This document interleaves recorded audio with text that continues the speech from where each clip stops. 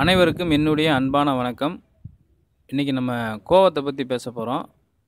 உங்களுக்கு ரொம்ப கோபம் வருமா? அப்போனா இதை கேளுங்க. இந்த பதிவு கொஞ்சம் நீண்ட பதிவாக இருக்கும்னு நினைக்கிறேன். அதனால் முழுமையாக கேளுங்க. இந்த பேச்சை ஒரு திருக்குறளோடு ஆரம்பிக்கலான்னு நினைக்கிறேன். பார்த்தீங்கன்னா திருவள்ளுவர் சொல்கிறாரு, சினம் தன்னை சேர்ந்தாரை கொல்லி இனம் தன்னை ஈமப்புனையை சுடும். அதாவது முதல்ல கோவப்படுறவங்கள தான் அந்த கோபம் கொன்றுமா, அதுக்கப்புறம் தான் மற்றவர்களை பிறரை போய் சேர்றது அதுக்கப்புறம். இது எப்படின்னா, ஒருத்தர் கோபம் புஷ்ஷுன்னு உள்ளே இருந்து வருதுன்னு வச்சுக்கோங்களேன், அந்த சூடு அனல் பார்த்தீங்கன்னா தலை உச்சி வரைக்கும் ஏறி கண்ணெல்லாம் வெளியே வந்துடும். இதனால் கண் பார்வை மங்கலாகுது, கண்ணுடைய பவர் குறையுது, தலைவலி ஏற்படும். அதுக்கப்புறம் பார்த்தீங்கன்னா இதயம் அதிகமாக துடிக்கிறதுனால ரத்தத்தை அதிகமாக அந்த சுகரில் அந்த உடம்பில் இருக்கக்கூடிய சர்க்கரையினுடைய அளவு ரத்தத்தில் அதிகமாகுது, உப்புனுடைய தன்மை அதிகமாகுது, கொலஸ்ட்ராலினுடைய தன்மை அதிகமாகுது. இதனால் பார்த்தீங்கன்னா இதயத்தில் கொழுப்பு அடைக்குது, ஹார்ட் அட்டாக் அப்படிங்கிற ஒரு விஷயம் நடக்குது, நோய் வருது. உயர் இரத்த அழுத்த நோய் வருது, அதாவது பிளட் ப்ரெஷர்னு சொல்லுவாங்கள்ல, அந்த மாதிரி நோய்கள் வருது. கை காலெல்லாம் நரம்புகளெல்லாம் தளர்ந்து போகுது. வயிற்றில் பார்த்தீங்கன்னா புண்ணு வரும். அதுபோல் பார்த்தீங்கன்னா மலச்சிக்கல் ஏற்படுதாமா. இவ்வளவு பிரச்சனைகள் வருது கோவப்படுறனால. அதனால் திருவள்ளுவர் சொல்கிறாரு, சினம் தன்னை சேர்ந்தாரை கொல்லி. முதல்ல யாருக்கு கோபம் வருதோ அவங்கள அந்த கோபம் கொன்றும் அப்படிங்கிறாரு. அதுக்கப்புறம் தான் பிறரை. நம்ம அந்த கோவ அனலில் பார்த்தீங்கன்னா அந்த கோவ டென்ஷன் வெறுப்பில் பயங்கரமாக திட்டுவோம். முன்னாடி இருக்க ஆளுகளை பார்த்தீங்கன்னா அவ்வளோ ஒரு பேச்சு, பார்த்தீங்கன்னா கெட்ட வார்த்தையெல்லாம் பேசி பயங்கரமாக திட்டி, இதனால் உறவுகள் பார்த்தீங்கன்னா ரொம்ப முறிஞ்சு போயிடும். வேலை செய்கிற இடத்த நண்பர்கள், உறவினருடைய உறவு முறிவு, இந்த அதிகமான கோவத்தினால பார்த்தீங்கன்னா அதுக்கப்புறம் சுற்றுச்சூழல்லாம் நம்மளுடைய வாழ்க்கையவே கெடுத்துருது. அதிகமான கோபம் அது அப்புறம் அப்படின்னு சொல்லி திருவள்ளுவர் அழகாக அதை பார்க்கும்போது தெரியுது, கோபத்தால் எந்த அளவுக்கு நமக்கு பாதிப்புகள் ஏற்படுது அப்படிங்கிறது.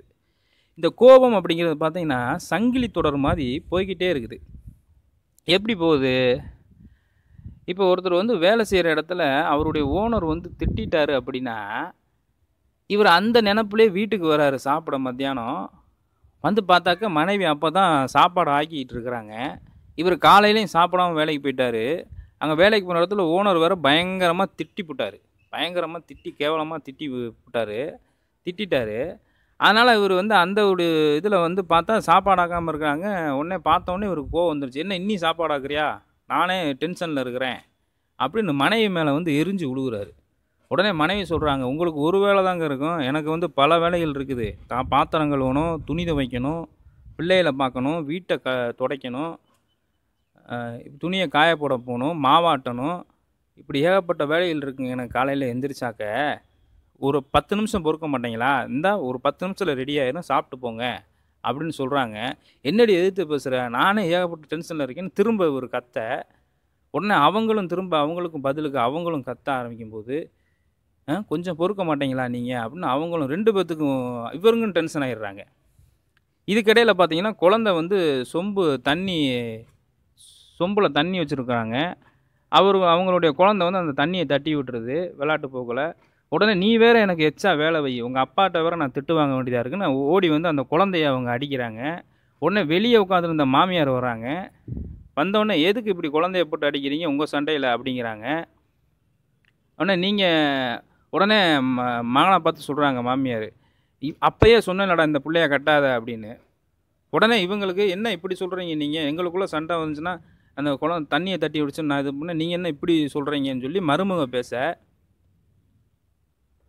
உடனே வெளியே இருக்கிற மாமியார் வெளியே இருக்கிற மாமனார் உள்ளே ஓடியாந்து ஏன் இப்படி சண்டை போடுறீங்கன்னு அவர் பேச, இப்படி குடும்பத்தில் பல பிரச்சனைகள் ஏற்பட்டு அந்த குடும்பமே கடைசியில் டைவர்ஸ் ரேஞ்சுக்கு போயிடுறாங்க. யார்?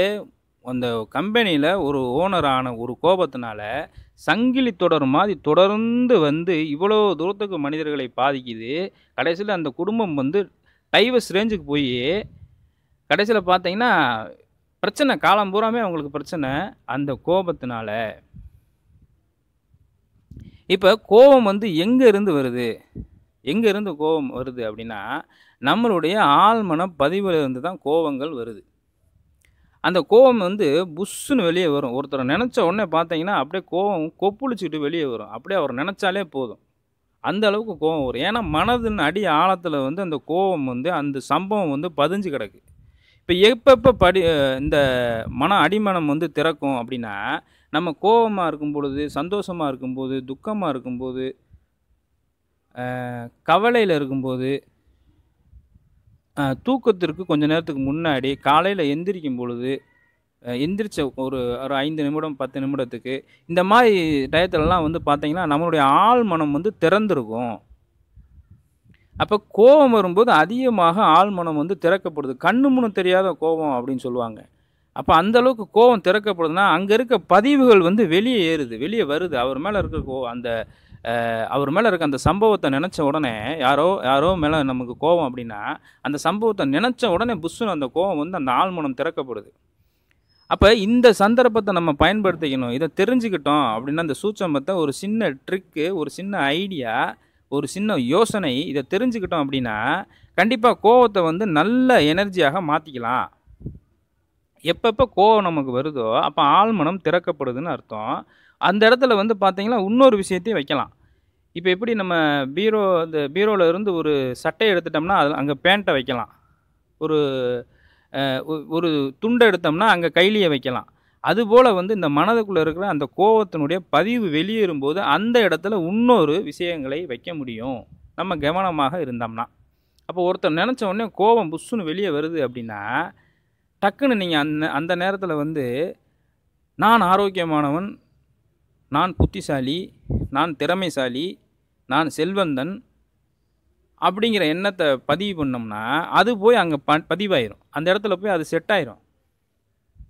அப்ப என்ன ஆகும்? நாளாக நாளாக கோவம் வரும்போதெல்லாம் நான் ஆரோக்கியமானவன், என்னுடைய குடும்பம் நிம்மதியாக சந்தோஷமா இருக்குது, என்னுடைய தொழில் நல்ல முறையில் நடந்துகிட்டு இருக்குது, என்னுடைய தொழிலில் அபரிவிதமான லாபங்கள் கொட்டுது அப்படிங்கிற மாதிரி நினைக்கலாம். ஆனால் இது கொஞ்சம் கஷ்டம்தான். ஆனால் தொடர்ந்து இந்த கவனமாக இருந்து பயிற்சி பண்ணும் பொழுது, தொடர்ந்து இத செஞ்சுக்கிட்டே இருந்தீங்கன்னா, கண்டிப்பாக உடம்பு செல்கள்லாம் மாறிரும். ஆளே நீங்க புதுசாயிருவீங்க.